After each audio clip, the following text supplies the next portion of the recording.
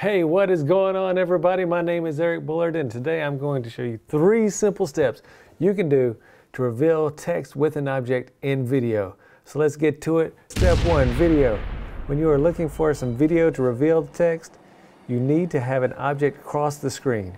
You can use a trolley like I have here, or a car or truck, or you can just use something as simple as a hand wave. But one thing you might not think you can use is immovable objects, but that's not the case. Take, for instance, this tree. You just have to use some camera movement to make the tree cross the screen so you can reveal the text behind it. Step 2, add your text. Press the letter T on your keyboard. Type your text. Resize it and move it over the object you want to use to reveal the text. You can use any font you like. I've been using RS Bold ITC for this video, but feel free to use whatever font you want for your project. Step 3. Masking. We are now going to create and edit the mask on the text. Go to your text layer and let's create a mask. Go to the Effect Controls tab and use the drop down arrow and create a mask. I'm using the square or rectangle mask here. Draw your mask over the entire text. We want our mask to hide the text because it should be hidden by the trolley.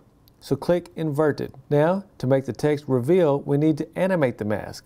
To do this, we will click on the stopwatch next to the mask path in the Effect Controls panel. Now let's go forward in the video clip until we want the text to show up.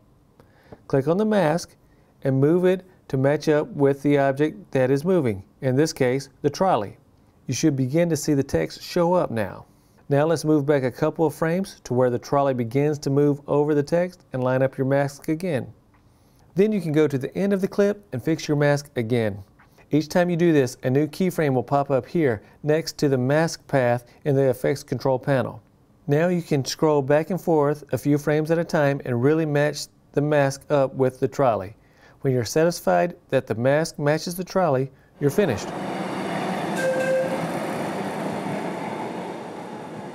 If you enjoyed this video, please hit the like button down below, and also check out this video right here where I show you how to animate text in Adobe Premiere Pro. Thanks for watching, everybody. Please hit the subscribe button if you haven't already so you don't miss any tutorials in the future. See you in the next one.